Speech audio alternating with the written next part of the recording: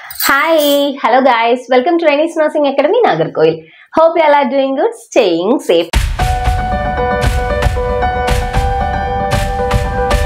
So today, நம்ம இன்னைக்கு பார்க்க போற topic எது பத்தி அப்படினு பாத்தீங்கன்னா, this is one of an important cardiac topic. So the topic name is cardiogenic shock. So you might have heard of this so many times. So let me tell you the important stuff that will come under this cardiogenic shock. Here we go. So first, cardiogenic shock அப்படினா என்னன்னு பார்க்கலாம். You might have heard what is shock. So there are so many types of shocks இருக்கு. அதுல one of the type of shock தான் என்னன்னு பாத்தீங்கன்னா cardiogenic shock. So here எப்போ cardiogenic shock ஒரு personக்கு வருது அப்படினு பாத்தீங்கன்னா, let me tell you the definition. Inability of the heart to maintain the cardiac output. So நம்மளால நம்மளோட cardiac output maintain பண்ண முடியல அப்படினா we will end up with a problem called cardiogenic shock.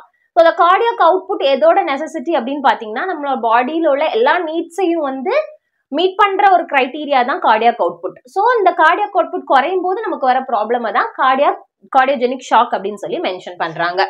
So here அதோட pathophysiology, what is happening, ஒரு cardiogenic shock வரும்போது என்ன நடக்குது அப்படின்னு பாத்தீங்கன்னா, the core problem is heart fails to pump. ஏதோ ரீசனால ஹார்ட்டால ப்ராப்பரா பம்ப் பண்ண முடியல. So that automatically cardiac output கம்மி ஆகுது, tissue perfusion குறையுது. So everybody knows when the tissue have not received the adequate amount of oxygen, obviously we will end up with shock. That is what happening here. We are ending up with shock here. So this is the pathophysiology. So this is the problem what is happening during the time of shock.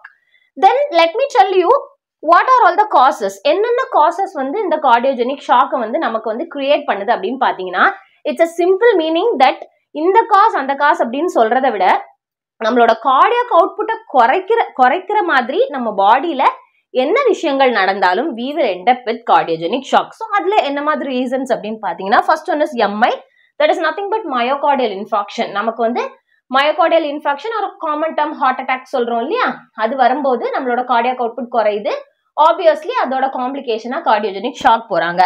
Then second one is cardiomyopathy. இது வந்து ஹார்ட்லோட மசில்ல problem வரும்போது, muscle in the sense ventricle enlarge ஆகி வீக்காவோ ஸ்டிஃபாகோ ஆகும்போது we are calling it as cardiomyopathy. அந்த மாதிரி problem டைம்ல we are developing cardiogenic shock. Then cardiac tamponade. Tamponade in the sense ஹார்ட்டோட outer லேயர்ல fluid ஏதாச்சும் accumulate ஆகி ஹார்ட்டோட ஸ்ட்ரக்சர் வந்து enlarge ஆயிடும். அந்த மாதிரி டைம்ஸ்ல it is happening.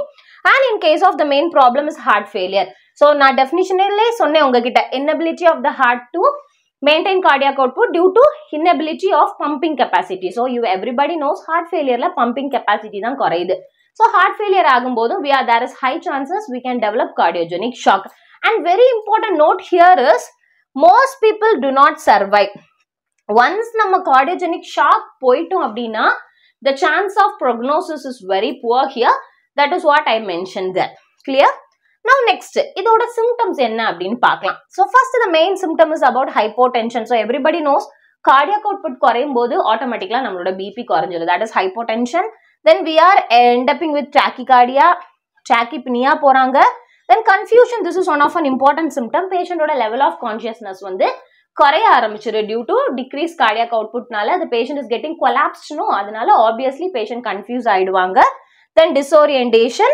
Then oliguria, this is also important to be one of an important symptom in cardiogenic shock. அதாவது ஜெனரலாவே everybody knows நம்ம ஒரு பேஷண்ட் வந்து ஒரு ப்ராப்ளம்ல இருந்து ஷாக் டெவலப் ஆகுறாங்கன்னா சடன் அவங்களோட யூரின் அவுட்புட் வந்து குறைய ஆரம்பிச்சிடும். So sudden drop in output indicate shock. This is the general thing. So இங்கேயும் அதே மாதிரி தான் cardiogenic shock வந்து பேஷண்ட் வந்து ஒலிக்யூரியா போறாங்க, பேஷண்டோட யூரின் அவுட்புட் வந்து கம்மியாகுது. Then there is a weak pulse, பேஷண்டோட மெயினா பெரிஃபரல் பல்ஸ் பாத்தீங்கன்னா கம்மியாக ஆரம்பிச்சிடும். And finally, the skin looks pale and cool. So this indicates shock. So உங்க எல்லாருக்குமே தெரியும் shock போற time obviously the skin looks so cold இல்லையா, warmthness இருக்காது. So that indicates cardiogenic shock. So these are all the symptoms that will come under cardiogenic shock. Next, what are all the investigations or what are all the lab values that will confirm cardiogenic shock for us அப்படிங்கறத பார்க்கலாம். So first இதுல important என்ன அப்படின்னு பாத்தீங்கன்னா, checking your cardiac enzyme. Important ஆன ஒரு cardiac enzyme is getting altered here. That is nothing but BNP. B-type natriuretic peptide னு சொல்லுவாங்க. அந்த BNP ஓட வேல்யூ வந்து சடனா வந்து இன்க்ரீஸ் ஆயிடும். So நம்ம ஷாக் போகும்போது நம்மளோட ஹார்ட்டோட ப்ராப்ளம்னால when we are ending with shock, obviously BNP levels அதிகமாகுது. தென் உங்க எல்லாருக்குமே தெரியும் நார்மலாவே இன் கேஸ் ஆஃப் ஷாக்ல இமீடியட்டா வந்து நம்ம பண்ற ஒரு பிளட் வேல்யூ வந்து APG will be doing that arterial blood case analysis. அதுல பாத்தீங்கன்னா கண்டிப்பா உங்க பேஷண்ட் மெட்டபாலிக் அசிடோசிஸ் அண்ட் ஹைபாக்சியால தான் இருப்பாங்க. ஸோ இந்த கொஸ்டின் இஸ் லைக் உங்களுக்கு கார்டியோஜெனிக் ஷாக் போகும்போது உங்களுக்கு ஆசிட் பேஸ் பேலன்ஸ் என்ன மாதிரி இருக்கும்னு கேட்டாங்கன்னா கண்ணை மூடிட்டு you can write that this is metabolic acidosis and hypoxia அப்படின்னு சொல்லி நீங்க எழுதலாம். இந்த மாதிரிப்பட்ட கொஸ்டின்ஸ் வந்து கொஞ்சம் இம்பார்ட்டண்டா பண்ணுவாங்க. அதாவது இதெல்லாம் ஸ்டாண்டர்ட். ஒரு பேஷண்ட் கார்டியோஜெனிக் ஷாக் போறாங்க அப்படின்னா ஆப்வியஸ்லி அவங்களோட ஆசிட் பேஸ் இம்பேலன்ஸ் என்னவா இருக்கும்னு பாத்தீங்கன்னா மெட்டபாலிக் அசிடோசிஸா தான் இருக்கும். தென் coming to ECG you can see some ECG changes like patient heart failureல போகும்போது you can see some changes in ST segmentsல எல்லாம் changes பார்க்கலாம். தென் எக்கோ ஆல்ரெடி உங்களுக்கு தெரியும் எக்கோ பண்ணும்போது we can see the structure of the heart. So ஸ்ட்ரக்சர்ல உள்ள abnormalities cardiac output குறைஞ்சதுனால EF கம்மி ஆயிடும். So அந்த மாதிரிப்பட்ட ப்ராப்ளம்ஸ் எல்லாம் இன் echo you can see. Then chest x ray. So chest x ray எதுக்கு பார்க்குறாங்கன்னா ஹார்ட்டோட ஷேப் நான் சொன்னேன் இல்லையா கார்டியாக் டாம்போனைட் எல்லாம் இருந்தாலும் கார்டியோஜெனிக் ஷாக் வரலாம். So there may be some changes in the structure of the heart you can see. So அதை நம்ம செஸ்ட் எக்ஸ்ரேல ஃபைண்ட் அவுட் பண்ணலாம். Then finally cardiac கேத்தரைசேஷன் that is nothing but your angio. So பண்ணும்போது obviously clear கட்டா பேஷண்ட்டுக்கு என்னென்ன மாதிரி problem இருக்குன்னு சொல்லி நீங்க ஃபைண்ட் அவுட் பண்ணலாம். So these are all the investigations that will come under this cardiogenic shock. Hope you understand this everything. And the next important thing is about treatment. Treatment பார்க்கலாம். So coming to treatment. So first we should know what is the goal of the treatment. எதுக்காக the treatment பண்றோம் அப்படின்னு சொல்லி first you should know. So the goal of the treatment is restore the circulation and the perfusion. So this is the goal. This is the question. So what is the goal of treatment in cardiogenic shock அப்படின்னு சொல்லி ஒரு question கேட்டிருக்காங்க. So restore the circulation in the sense everybody knows obviously you can start on fluids. So fluids start பண்ணும்போது you can improve the circulation or else நீங்க வந்து பழையபடி உங்களோட circulation improve பண்ணிக்கலாம் or else சரி பண்ணிக்கலாம் அப்படின்னு சொல்றாங்க. Then ரெண்டாவது இம்பார்ட்டண்டா so even though this is the goal இது கோலாவே இருந்தாலும் you should know what is the base cause அப்படின்னு சொல்லி உங்களுக்கு கண்டிப்பா தெரியணும். என்ன cause அப்படின்னு சொல்லி தெரியணும் because the treatment will be based upon the cause. ஏன்னா நான் வந்து உங்களுக்கு நிறைய causes சொன்னேன் இல்லையா I told you causes like myocardial infarction I told you, then cardiomyopathy I told you, then heart failure I told you. So எல்லாமே different ஆன conditions.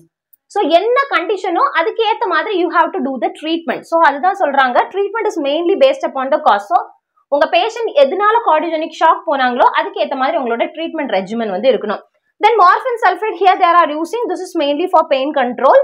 Then diuretics and nitrates use பண்றாங்க. இது வந்து எதுக்காக அப்படின்னாக்கா preloadடா வந்து fluids overload ஆகக்கூடாது அப்படிங்கிறதுக்காக to prevent preload they are using this diuretics and all. Then they are using IV inotropes, example dopamine. So இது நீங்க யூஸ் பண்ணும்போது என்ன ஆகும்னா it will improve the BP. I already told you இங்க பெரிய பிரச்சனை என்ன cardiac output குறையுது, that is the problem. So cardiac output குறையறதுனால தான் hypotension போறாங்க. So when you started on this inotropes like dopamine obviously you can improve the BP of your patient. So inotropes use பண்றாங்க. And very importantly you have to focus on this two things, that is about airway protection. So you are starting on O2. O2 வந்து tissue perfusion வந்து கம்மி ஆயிடக்கூடாதுங்கிறதுக்காக O2 start பண்றாங்க. Then obviously they will intubate the patient to protect the airway. So இந்த conditions நம்ம படிக்கும் போதே தெரிஞ்சிச்சு patient is in critical situation தான் இருப்பாங்க. patient கண்டிப்பா நார்மல் GCS ஓட இருக்க மாட்டாங்க இல்லையா, ஓரியன்டடா இருக்க மாட்டாங்க. So airway protectionக்காக precautious you are intubating the patients or else elective or emergency you are intubating the patient.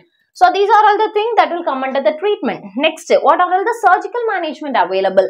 So once you are stabilizing the patient, you can go for surgery like coronary artery bypass surgery பண்ணலாம் or else you can directly go for heart transplantation. Heart transplantation என்ன மாதிரி conditions ல பண்ணுவாங்கன்னா in case of cardiomyopathy I told you இல்லையா cardiac muscles வந்து weak ஆயிடும் or else stiff ஆயிடும் அந்த ventricle enlarge ஆகுறதுனால.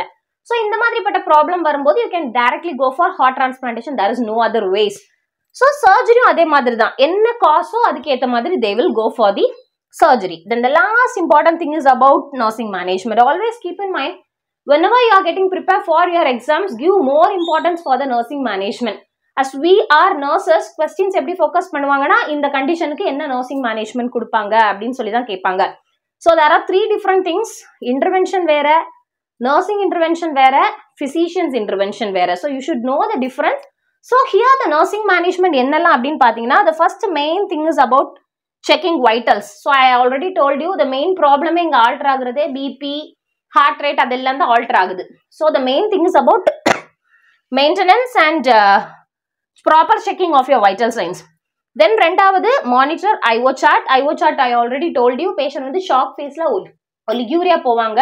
So that sudden change in urine output, you have to inform that to the doctor immediately so that they can focus on treatment. Then ABG analyze பண்ணிட்டு என்ன சொல்லி you have to tell your doctor. Then you can prepare for the intubation. You have to arrange all the articles that is necessary for intubating the patient. So எல்லா articles you have to keep ready by the patient bedside so that when the patient is in phase of shock, you can immediately give all the articles that is necessary for intubating the patient. Then ஒருவேளை உங்களோட patient வந்து surgeryக்கு post பண்றாங்கன்னா, you already know what are all the pre-op checklist, pre-op preparations, pre-preparations, post-preparations, everything you already know, right?